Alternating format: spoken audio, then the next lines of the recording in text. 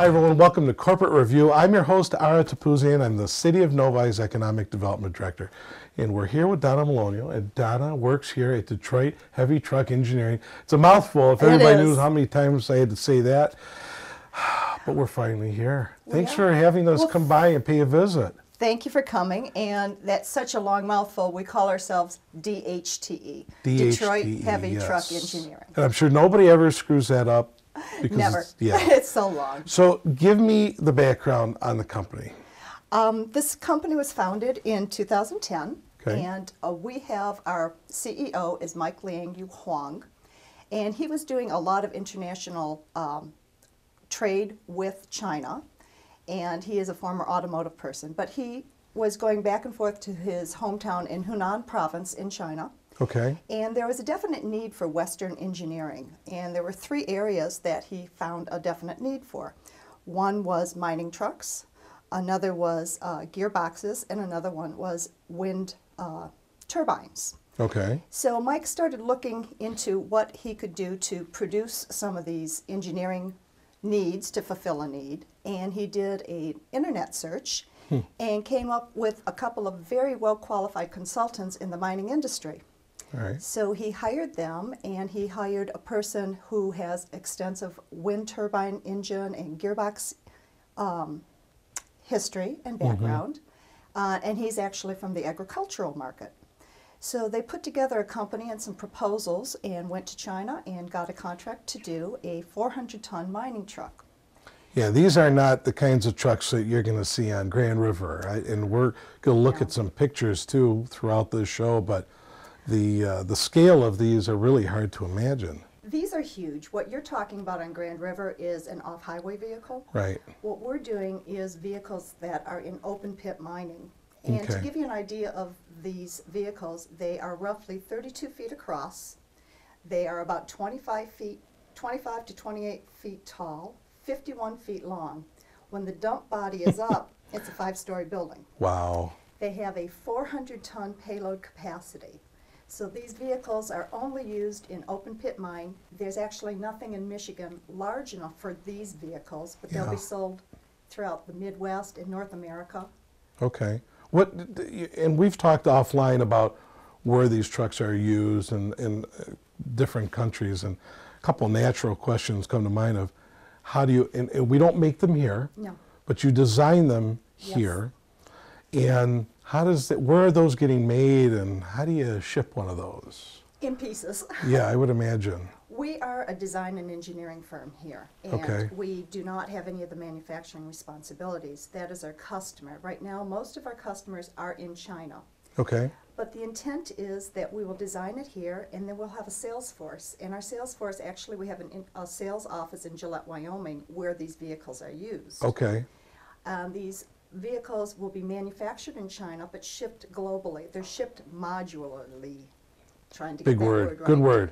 But they're designed to be knocked down, shipped in pieces to the mine, erected at the mine, and then the tires are assembled at the mine and everything else. Talk about the turbine a minute, because I guess I didn't realize that as much as, when I think of you guys, I do think of these big, huge, massive trucks, but talk about the turbine a little bit. That is a little bit in the future. We haven't started that, but the trucks use a gearbox. Okay. And turbines use a gearbox. And so there's a natural fit there, and that is something we intend to explore in the very near future. Okay. We're going to walk around. You're going to show me around a little bit, and you're going to hand me off to one of your key people here too after we take a break. But let's take a look at the lab. That'd be great. And show some of the stuff that's going on. Show you some of the analysis that we're doing. Yeah, great. Let's go. All right, Donna, this is the lab. This is it. Tell us what goes on here. This is our electrical engineering lab. Okay. And John and George are some of our electrical engineers. And what they do here, they are responsible for the wiring, the harnesses, and everything electrical on the truck. Okay. And that includes everything from the tail lights to make sure that the brake lights go on when you press the brake, that we have enough power to raise and lower the dump, that the vehicle's going forward and backward. So their involvement is very intense. We do different displays and do all the testing here. Sure. When you look at a dashboard of a car, you've got, certain gauges. Well, we're taking it to the next step, and we're doing more electronics. Good. Okay. But not easy stuff. Not easy stuff. Not easy stuff at all. How many employees here total? We have a total of about 28 right now. Okay.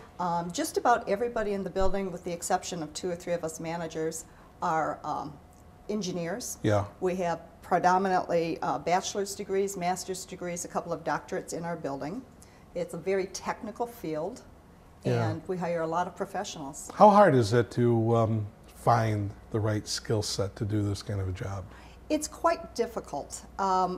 Part of the reason we're in the Detroit area is that Detroit is known for the automotive engineering and just a wealth of talent in this area, and there is. Yeah. But we're looking for a specific skill set in this project with people with heavy truck industry experience. Right. And they're very hard to find. So we do a search throughout the United States to find some of these people, and we're very happy to have some of them move to Novi and to hire local talent. So why Novi? Why Novi in particular? Simple reason is my boss lives here. Hey, it's good. It's good enough. It's good enough reason. And another big important part of why we chose Novi is a very strong Asian presence here. Sure. Right now, our primary customer is in China, and so when we have them visit here, they're very comfortable. And Novi's made a big extension to the Asian market, Japanese, Chinese, Korean. And so when they're put up in the hotels and they're going around to the local businesses, it's easier. It's easier for them. Yeah. Is the market, the mining market in China, that extensive, that big? I mean, are there other countries that are doing this kind of work that your trucks could be beneficial for? Absolutely. The only areas in the United States that we would be able to sell these trucks would be out west. Okay. Where the big mines are in the Gillette, Wyoming, Arizona area, on up through northern British Columbia, all the way down to Mexico. There's a large growing market for these off-highway vehicles down in Brazil. And then the untapped markets are India, Asia, Africa. Wow. So there's a lot of growth. It's very slow but steady, and as we continue to increase our population, you need more energy. So coal mining is one of our predominant industries that we're working with. Excellent. Very interesting stuff. We're going to go from this high level to a little bit more technical after this break, but thank you for taking the time to talk to me. And we'll be right back. Don't go away.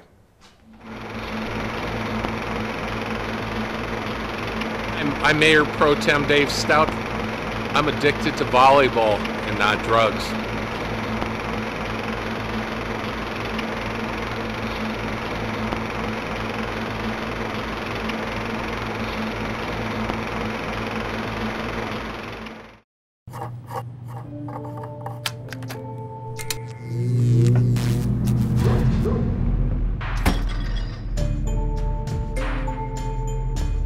Traditional light bulbs actually generate 9 times more heat than light. Switch to Energy Star light bulbs, and you'll realize just how much cash you were really burning through. Saving energy saves you money. Learn more at energysavers.gov.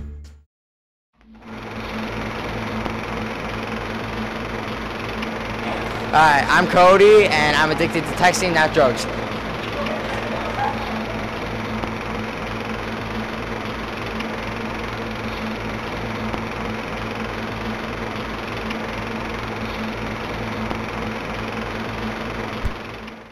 Welcome back, everybody. Again, this is Corporate Review, and I'm Ara Tapuzian, and we're still here at Detroit Heavy Truck Engineering. God, it's a mouthful.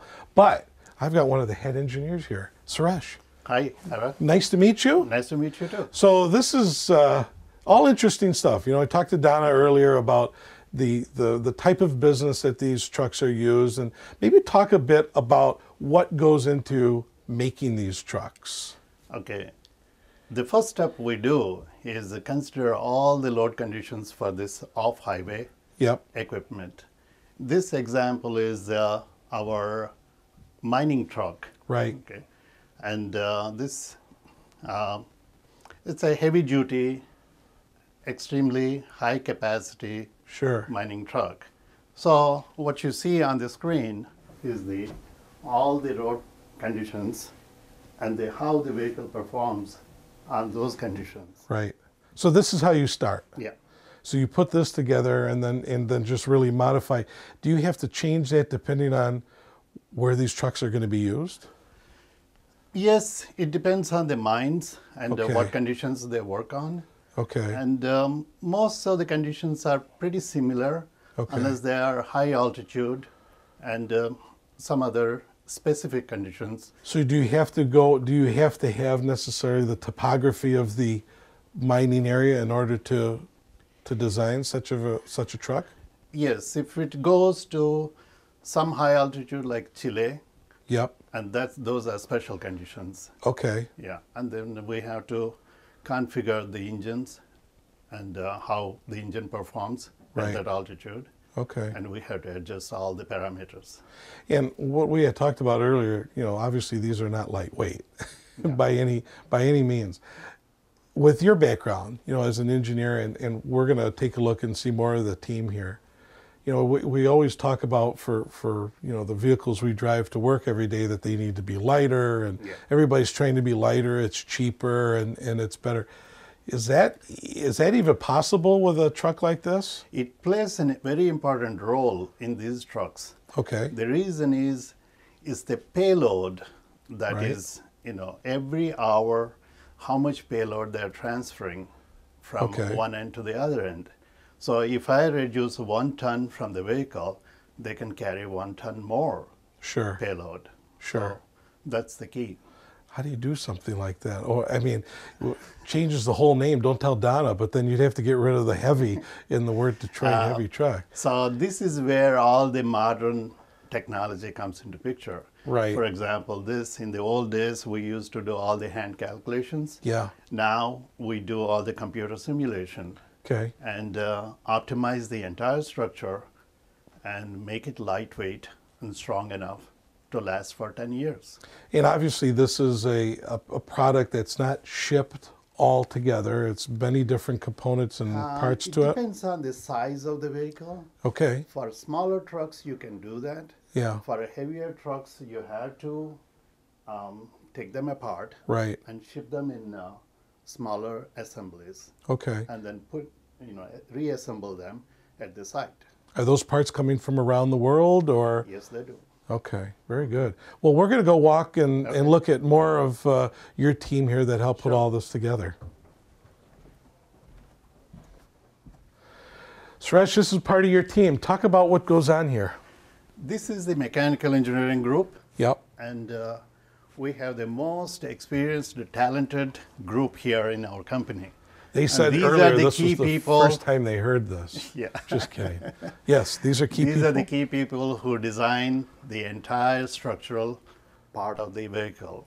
Okay. Okay, they take care of all the mainframe and the superstructure, axle box, the dump body, Yep. and the cab, Right. and everything that is needed in the Sure. in the vehicle. There's got to be extensive continued training that goes on for these folks, I would imagine, as technology changes. We talked a little bit Yes. earlier about making things lighter and so forth. So these guys have probably always got to be really up on. Yes. To our advantage, most of them are extremely talented and experienced engineers. Right. And they are very enthusiastic, and they're extremely happy to work on these challenging projects. And without any guidance, they will handle everything. How long does it take to design one of these trucks from beginning to end? Roughly, how long would it take to do one of these? Well, typically for a major company, it may take 3 years. Right. But the first truck we dealt with, we designed and rolled out of the shop 1 day short of 1 year. Okay. So that's more like a record for Yeah. any company. Sure. And as we are progressing, we are cutting down that time, and Of we course. are becoming very popular. And many clients are coming and asking us design more vehicles for them. Good.